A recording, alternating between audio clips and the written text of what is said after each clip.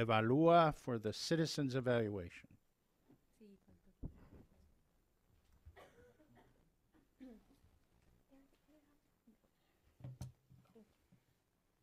I'm going to do my presentation in English. We rehearse it that way.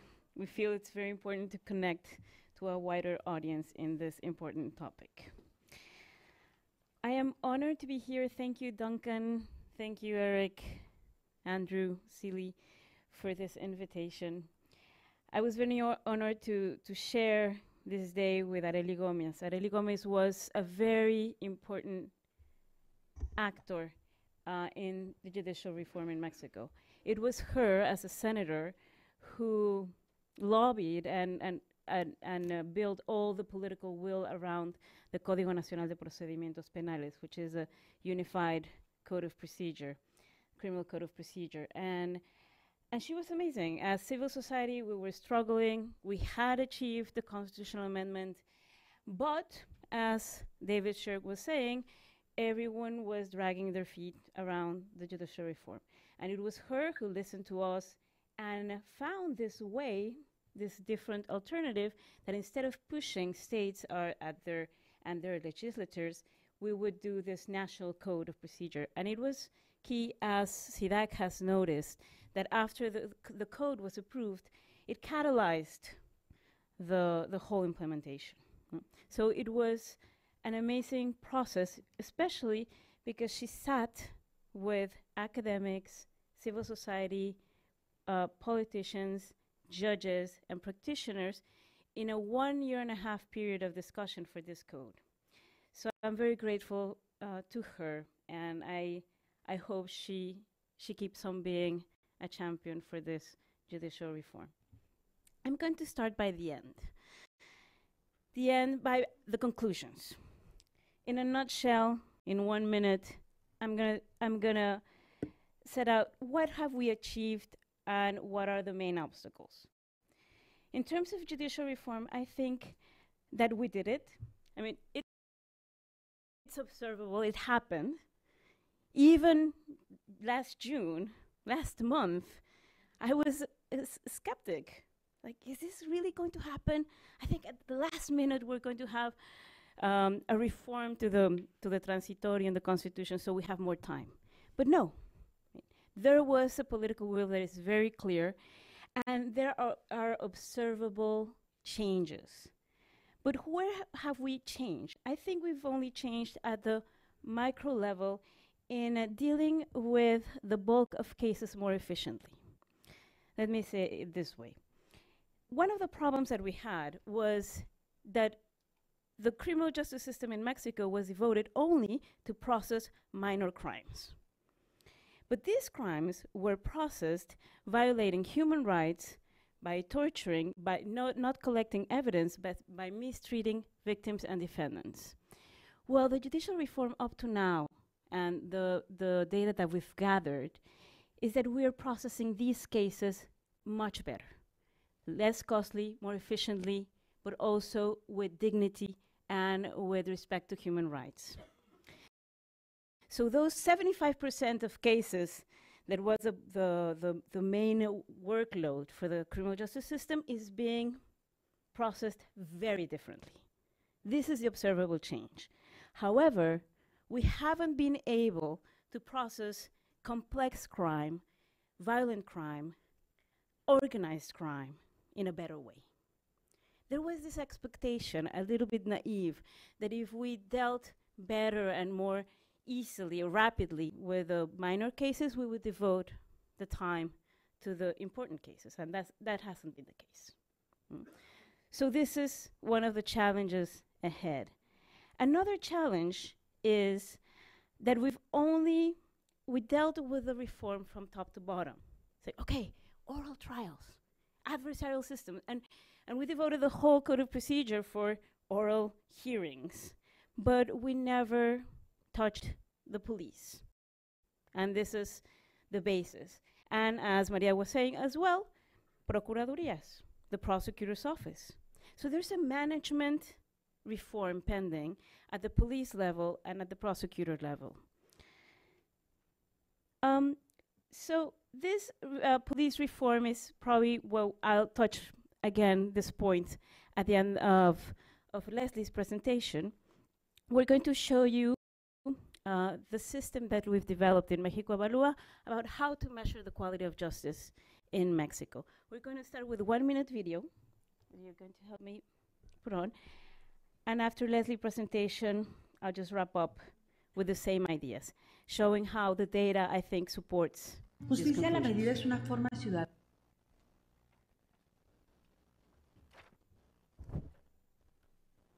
Justicia a la medida es una forma ciudadana de evaluar la justicia penal.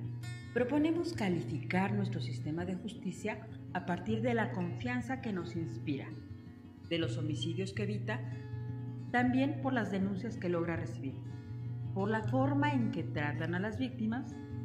Calificamos también si protegen a los inocentes, si ofrecen un proceso justo y si logran que la cárcel sea digna y segura. Por ejemplo, calificamos a los ministerios públicos por la forma en que tratan a las víctimas de un delito y encontramos que Chihuahua, Sinaloa, Baja California y Nuevo León son los estados que mejor tratan a las víctimas que denuncian. Pero no todos los estados tratan bien a las víctimas y esto no es justo. Las víctimas de delitos tienen derecho a ser tratadas con compasión y respeto. México Evalúa calificará a las autoridades de tu estado cada año porque tienes derecho a una mejor justicia. Si quieres saber más, visítanos.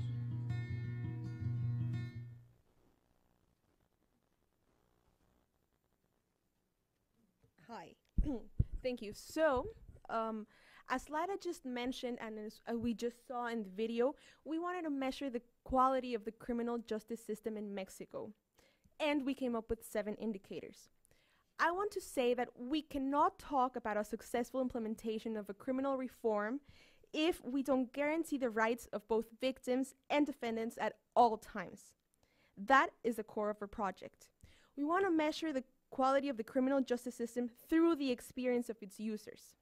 In this way, from the victim's point of view, we consider 3 indicators. First, homicide rates, then the percentage of crimes reported, and third, a fair treatment of victims.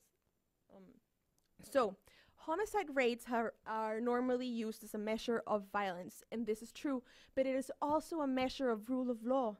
A state with rule of law will build its institutions and the foundations of peace. As you probably already know, in Mexico we had a peak of violence in 2011, and homicide rates went up to 23.5 per 100,000 inhabitants, down from 8.1 in 2007, so that was a really big jump in very few years. This was especially worrisome in a handful of states, for example, Chihuahua in the north, in the border, where the murder rate went up to 180 in 2010. So that's, that's a lot. As we can see, we've come down from that rate since 2011, but we're still not in the levels that we had in 2007. The second indicator refers to the percentage of crimes reported. When citizens decide to report a crime to the authorities, it means they trust them and that they have an expectation of an answer. We believe that a higher percentage of crimes reported means authorities can have more information on crime and can do a better job. As we can see, there is a great difference between states in the percentage of crimes they report. Here we're taking into consideration not only formal complaints done at the prosecutor's office, but any call for help in the police or any institutions. And we can see that in Baja California, which is also in the north in the border, people report 3 times more crime than in Guerrero. You can consult all the details of our study on our study, which is online. Right now, it's only available in Spanish, but we will soon have it translated. Next, we have a fair treatment of victims. This is one of my favorite indicators. And well, according to the victimization survey done by INEGI, which is the National Institute for Statistics in Mexico, half of the people who go to the prosecutor's office to report a crime feel they got a fair treatment. Again, there are a lot of differences. So in Chihuahua, 78.4% felt they had got a good treatment, whereas in the state of Mexico and Mexico City, it's about 40%. So there's that's a lot of difference. We can learn from the good experiences, and we can learn from what these states with a higher percentage of fairness in the treatment to victims have done.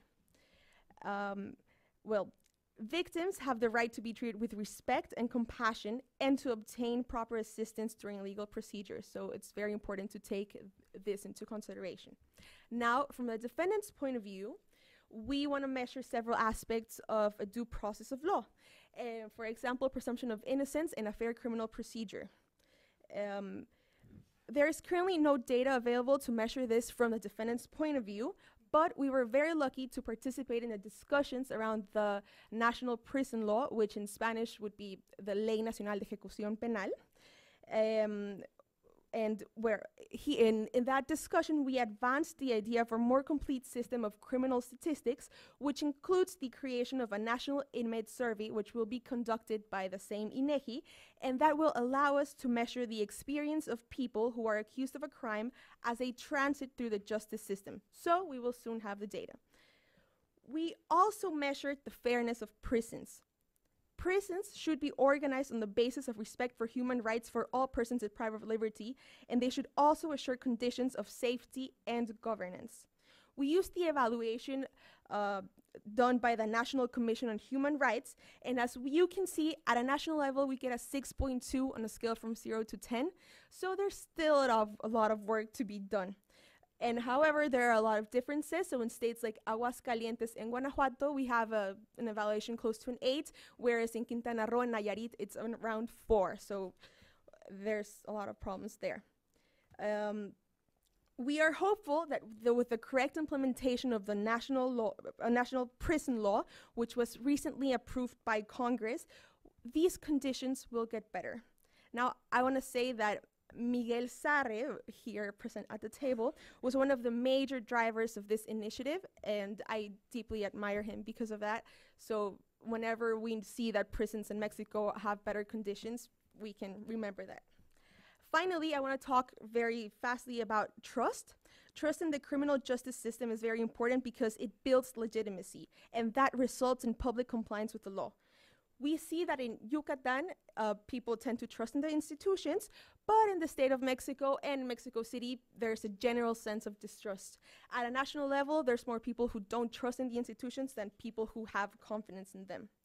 We learned that distrust is directly proportional to a perception of corruption, which means that if we want to improve the levels of trust, we must tackle corruption, and this is what Layda is going to talk about. Thank you. In my last minute, I would like to say that this finding about we are not going to perceive a better justice system if we don't perceive an honest police. And I think this is an immediate challenge for Mexico.